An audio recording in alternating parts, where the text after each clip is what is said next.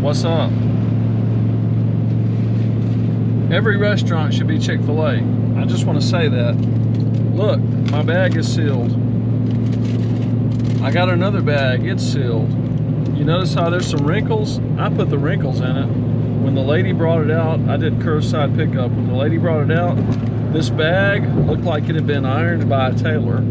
And she was so nice. She said, "Sir, it's our pleasure to serve you." Look, I tried to give her a $5 tip. She wouldn't take it. She said, "We appreciate your business."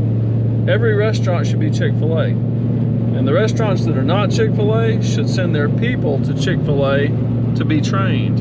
Chick-fil-A deserves all the business they have. They do a great job.